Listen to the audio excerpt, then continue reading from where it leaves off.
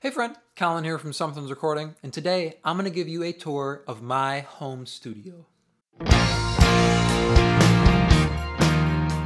Today we're going to be going around here at the studio. I'm going to show you all the gear, all the equipment that we're using here at the studio, how I'm setting up my studio, and hopefully give you some ideas on how you can set up your home studio as well. But before we dive in, if you're ready to go a little bit deeper into the mixing process in its entirety and really start to hone your workflow as an audio engineer, then I have just the thing for you. It is my 7-step mixing checklist, and it's just a simple PDF that will walk you through the entire mixing process step by step to help you get professional and radio-ready mixes without any more of the guesswork and without any more of the hassle. It is a completely free guide, and you can get access to that by clicking the link below in the video description. Now let's jump in here and take a look around the studio.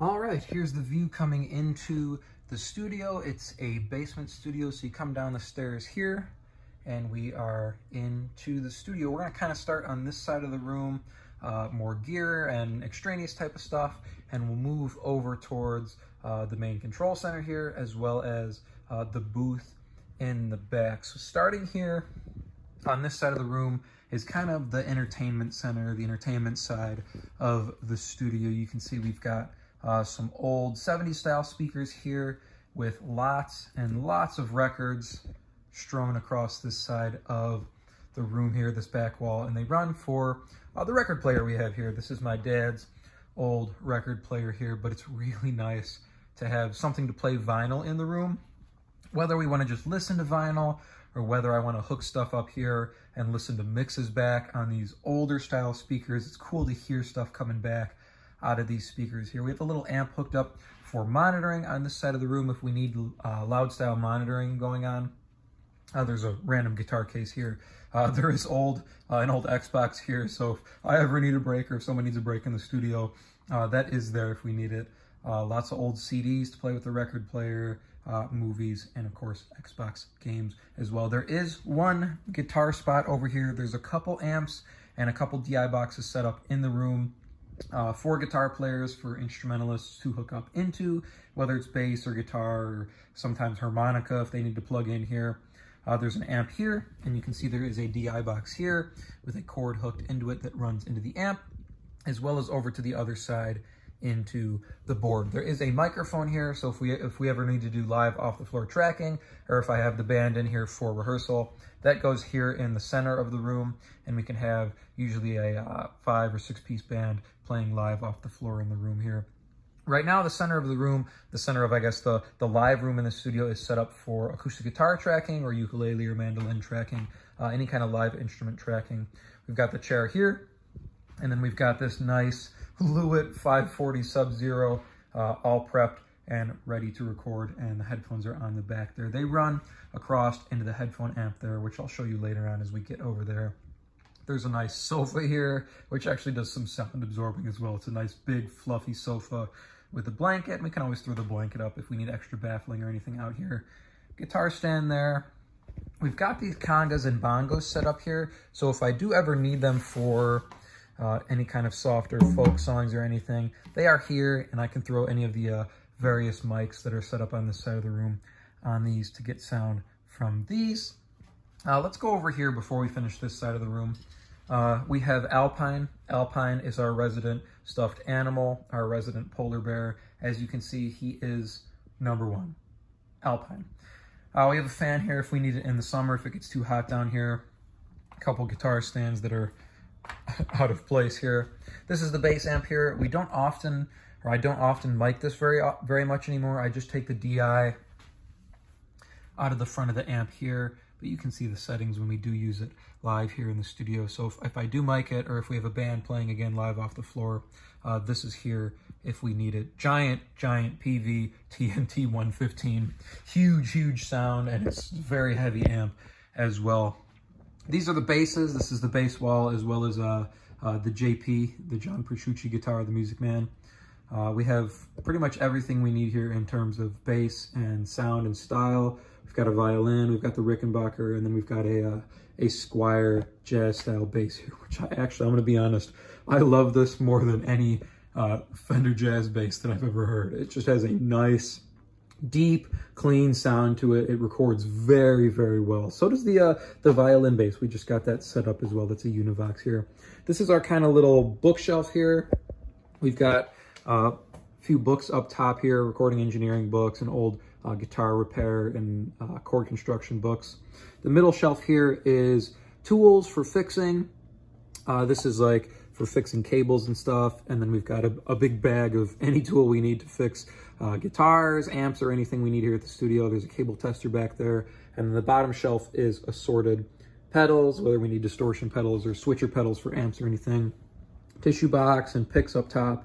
Candle if we need it here, as well as measuring tape. This hallway goes back over to a bedroom there. We've got the garbage can here. We'll get to this shelf here in a second. Let's finish this side of the room over here. You can see there's lots of guitars around the studio. I'm not going to walk through all of them, but this is kind of our Fender wall over here, as well as a couple Music Mans go up in the places that are there. One of them's in the case there. It's a couple Luke Music Mans. We got the Telly, the Strat, a couple acoustics there. There's an old 25th anniversary Ovation. My brother's Taylor's there. That is my favorite acoustic guitar for tracking here. If we're tracking an acoustic guitar in the center of the room, I love the way that Taylor records. Bunch of electrics here. A few of the other ones. There's more upstairs as well as on stands here. One of the Lukes, the Music Mans. We've got an Epiphone 335. Gretsch 12 string here. Another Gretsch Electromatic. Moving over here, we've got keyboards as well as amps, and another little side table here is for waters, for clients, for a wireless mic actually goes back in that spot there. You can see we've got books and stuff underneath. This is a Fender Frontman, another amp that doesn't get very much actual usage mic-wise, but it's another one we run if we need rehearsals or if we have a band running live off the floor here. This is our other amp station here. Runs into the DI box down there, and you can see our cord is running out here for any kind of pedal boards that need to get hooked up in the room. Back here's our keyboard station, so we're kind of doing all our instruments here first before we get to the engineering side of things, but it's nice to have lots of instruments set up in the room, so whether any kind of band that comes in, there's a plethora and assortment of instruments for them to pick and choose from. A couple Yamaha keyboards here, a DGX 230 on top, a P115 on the bottom here. This one is used mainly for piano sounds, but it also has a nice organ sound and electric piano sound on it as well.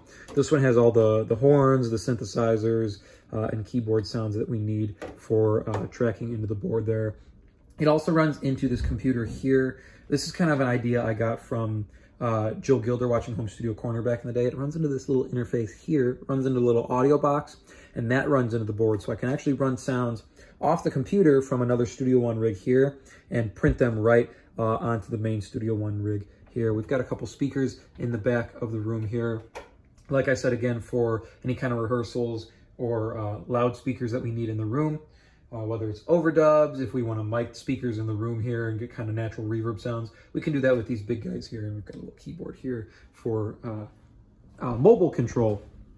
Here is the main rig in the room where everything runs into, and then we've got the pieces on the side as well here. So my main recording device, my main interface, is the Studio Live 32S here. All the instruments, the DI boxes, everything you've seen here in the room is running into this guy here. I use almost all of the channels except for 5 or 6 channels here that nothing is running into, but everything else is hooked up and ready to go at a moment's notice. You just hit record, pull the fader up, and it's ready to record and be captured here.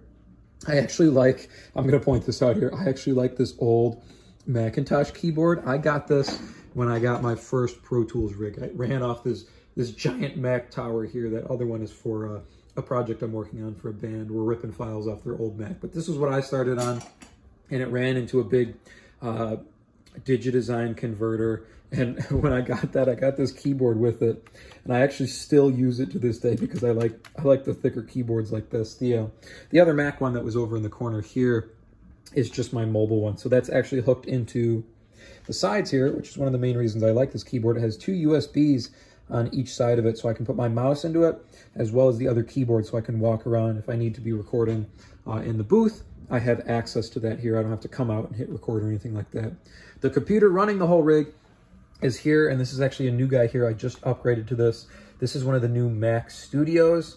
I believe I got the Max version, so it's the lower model. It's not as souped up. I'm not doing a lot of video editing or intense video editing, so I don't need something that's super, super powerful with lots and lots of storage, especially because I run my Glyph black box drive here. So these two guys together give me a ton of power to run the rig off of, and the Max Studio is just unbelievably fast and unbelievably powerful, as well as the Glyph black box drive, excuse me.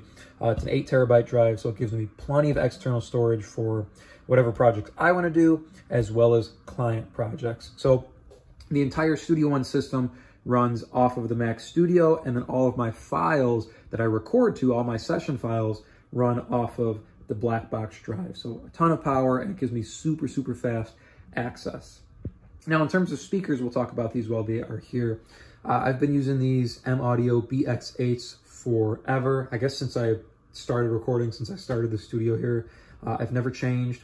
I know what they sound like. I'm comfortable on them. They don't give me a ton of low end, but I do a lot of my mixing on these guys here. These are the Sennheiser HD280 Pros, and they give me all the information I need to get accurate sounding mixes, and then I can use the main speakers, the loudspeakers in the room, for reference or to do any tweaks that I need to hear off of more live style speakers. And I can also use the big American Audios for reference as well. Coming down to look at the pieces of gear on the side here, my little journal there, my little to-do list. These are mainly used for drum tracking. I've got a pair of the PreSonus Eurekas. So snare top and snare bottom run into these. They just get a little bit of gain from the input here. I flip the phase on the snare top. They get a little bit of saturation, which is one of the things I like about the Eureka. So it pulls off some of the harsher transients, especially if you have a drummer that's hitting really, really hard. Having a piece of outboard gear like this to kind of clip those bigger transients and make sure it's not really wild going into your DAW, into your digital system is really, really nice. And then just a touch of EQ on each one as well. The bottom guy here, I actually run the kick drums out to. So it's an old DBX, I think it's a 266, yeah, 266. So it's a 2-channel compressor, as well as a gate. I don't use the gate, I hate gates. I'll say that there, I hate gates. But 2-channel, I run the kick in and the kick out into that. Moving over to the other side here, just a couple pieces of gear on this side. There's a power conditioner here that most of the main rig here runs into. So I have a main hub for all the power in the room. Having a power conditioner is really nice, and it gives me a level of safety as well with everything that's plugged in. There is a headphone amp here, so the main headphone cable here running out to the little space we have in the center of the room where we were tracking acoustic guitar. And then this guy here runs back into the drum room. So it gives me 4 channels to run out into the room or back into the drum room or over to the keyboards or wherever I need in the room here. And then up top is the Warm Audio 73, the WA73. This is the preamp that the vocal mic runs into. I also use it for the drum room mic as well. So that's our main rig inside the room. We'll kind of make our way over here. This is all the mics, so it's kind of our little mic locker here. We've got a couple bags on the bottom here, but just a little glimpse here. The D112, the Audix i5, the Roswell Mini K47, the AKG P220s back here. This is the Steven Slate mic, which I don't use very much anymore. The Sterling, what is it, the S50, that's up on the kick drum. It's actually under a blanket. A couple Shure mics back there.